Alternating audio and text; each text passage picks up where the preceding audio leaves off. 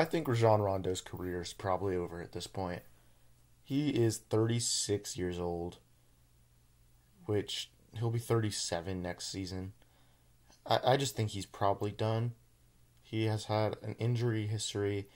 Last season, he played for the Lakers and the Cavaliers. On the Lakers, he only averaged 3 points per game. Only played in 18 games there, as he got his minutes completely taken away, basically. And then for the Cavaliers, he averaged 6 points per game, but only played 21 games. He actually started one, though. And assist wise, he averaged 4.5 assists per game last season, 5 for the Cavaliers, and 3.5 for the Lakers. Also, a steal for the Cavaliers and half a steal for the Lakers. So he's not as good as he used to be. He's a 4-time All-Star with the Celtics. Back when he'd put up assist champion numbers, he's a 3-time assist champ and a 1-time steals champ. So he's probably a Hall of Famer.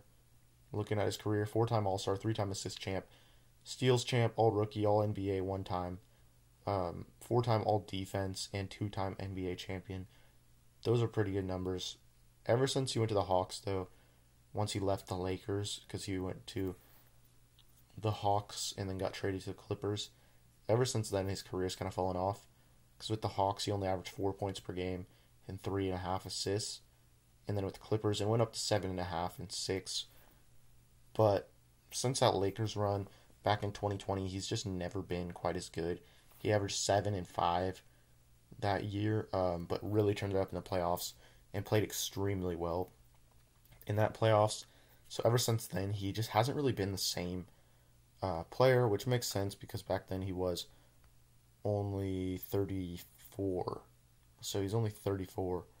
Now he is going to be 37 in February. So yeah, he definitely is not as good anymore. I don't see a team picking him up because he was picked up by the Cavaliers, well, traded to the Cavaliers because of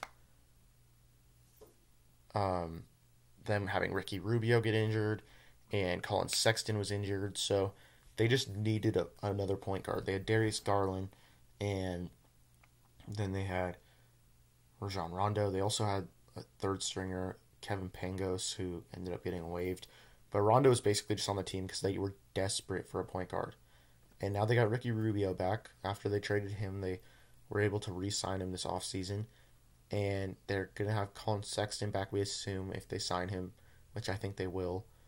And they have Darius Garland, and they're going to have, like I said, Ricky Rubio. There might be someone else I'm forgetting. I don't know if they have Brandon Goodwin. I don't know if he's a point guard.